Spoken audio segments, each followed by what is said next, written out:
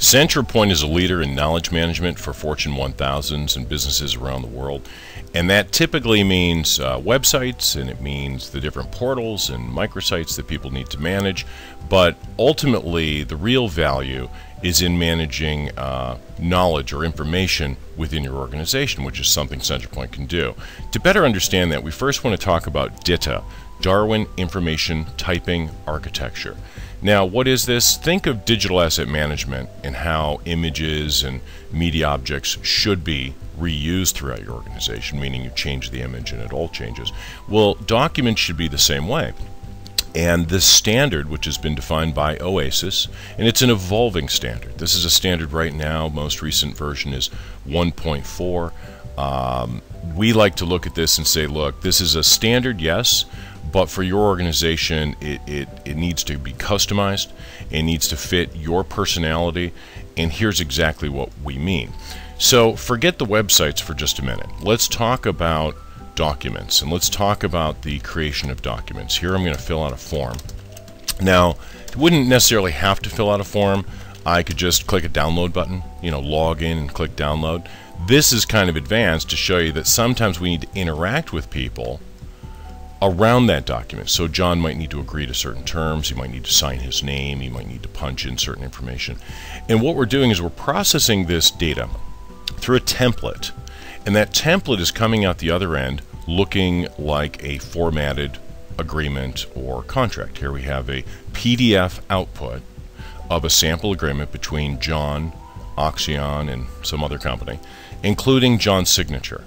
So it's not just about downloading the latest document, it's about managing these templates unique for each user in your organization so that everyone served the right document fresh out of the oven. And ultimately it means the reduction of millions of repetitive and redundant documents because we really only have one template. Now let's talk about the template, because most organizations who are involved in document management and DITA will say, well, let's use CSS and let's use the CSS to format the document and that sort of thing, which you can. And we can define those CSS rules for all of your headers and footers and that sort of thing. But what you will find as that evolves is that CSS alone is not enough. There are all sorts of formatting, presentation features like page numbers and footers and graphic effects that will transcend your ability to code around that. And we've learned that kind of the hard way. So I think CSS is wonderful when it comes to the web and to this very fluid design. But when it comes to documents, we need a template that you're familiar with, that our clients are familiar with.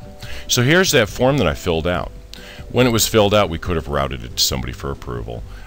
We could have actually given it to somebody for their review. Let me just go to this site right here, forgive me. We could have routed this to someone for their workflow or approval. But when it came time to render the document for the user, you'll notice that the fields collected in that form, well, they might need to pass through a filter. Now here's what our filter looks like for DITA. It's called Microsoft Word. Now you can use CSS. You can sit there and hammer out CSS till you're crazy, but you're going to have a lot of difficulty, because when a document is rendered, you need tools that ordinary people can manage. And here you see a reference to the logo that we saw earlier, everywhere where the company name is mentioned, the first name is mentioned. So this type of a template allows us to output reliable outputs, and better, it's a template that your folks are familiar with. So you can very easily upload your new template, and when you upload your new template, that becomes the guide that spits out, in this case, a PDF. So just to show you what the output file looked like, that form that I filled out, which passed through the Word template, came out the other end. And here's the one that I filled out at 8:14 a.m. This is just all the raw data we've collected behind the scenes. Don't need to worry about that. Here is the document. So basically, it becomes a vending machine to pass information through the rules engine, being Centrapoint, which outputs this file type.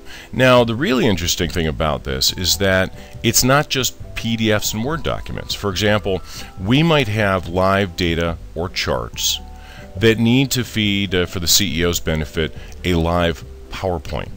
So we need to make a link available for that CEO or sales presenter so that whenever they download the PowerPoint, they're going to have the latest data peppered into that PowerPoint. Or perhaps in Excel, which is even more interesting because Excel can manage calculations. So this means that if someone enters in their hours that they worked this week, we might need to calculate all the taxes and whatnot automatically. So we plug in the formulas into Excel, we capture the data, and we output a very customized invoice or report just for them. So this is a very powerful tool. And we support many different file output types, but it's very important to realize that you need to use templates that are easy to update, easy to maintain. Now, all of the different modules and containers of information in line with the DITA standards, all of these would be renamed around the types of things you manage every day. Legal clauses, safety clauses, policies, procedures. And as we tag each one of these records, and we tag this particular record to only a certain role of user within only a particular region of the site, whatever it might be. This is what allows us to know when rendering that document how every single element's going to line up in order appropriate for those individual users. So that's why we call it Centrapoint, because at the hub we're managing all of the pieces parts. And by the way, it's not just the paragraphs and the legalese and all that. Of course, we also need to consider our media assets and how do we manage this image so that if the image is referenced in these Word documents, updating this one image or graphic or diagram will ensure that all of those documents are up to date the next time they're downloaded. We also additionally offer a tool that we call File Output. This is a new module that we've recently released. File Output allows us to manage, almost think of this as a nice little parking spot for all of your different templates. And sometimes we might want to offer a button, for the file. So basically what we're saying here is, all right, let's upload our template. Let's provide the button available. Let's determine what the output will be. So this button becomes kind of the magic thing you want to go put on your site. This button right here, I can say, all right, let me grab this thing. I can grab that little script and go put it wherever I want to. That might show up on a page that's only available to everyone in HR or everyone who's a doctor or sales manager.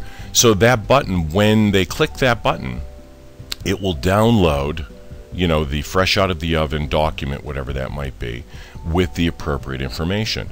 And again, you see all the different icons for PowerPoint, Word, Excel, because we really never know what you need to manage. So we need to be very versatile here.